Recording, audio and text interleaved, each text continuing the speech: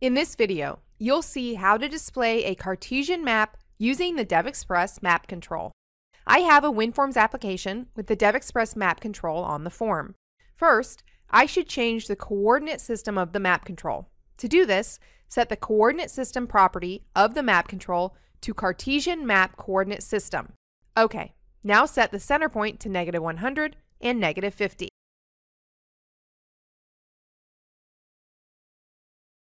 Let's load a Cartesian map. To do this, I click the Smart tag, then click the Edit Layers link.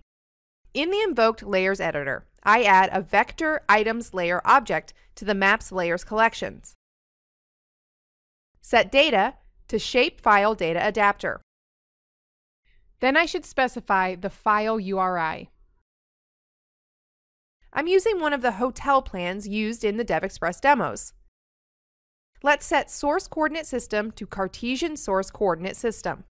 Note that a map with the Cartesian Coordinate System does not draw layers with the Geographical Coordinate System, and vice versa. The geographical map does not draw Cartesian layers if the Cartesian Coordinate System .coordinate converter property is not specified. In the next step, I add a colorizer. I use the Key Color Colorizer. Now, let's customize the item key provider, assign it to Attribute Item Provider, and specify the attribute name property value as category. Then, I set the predefined color schema to palette and close the editor. Alright, the Cartesian map application is done. Let's run it.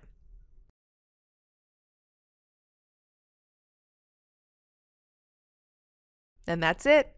Thanks for watching, and thank you for choosing DevExpress.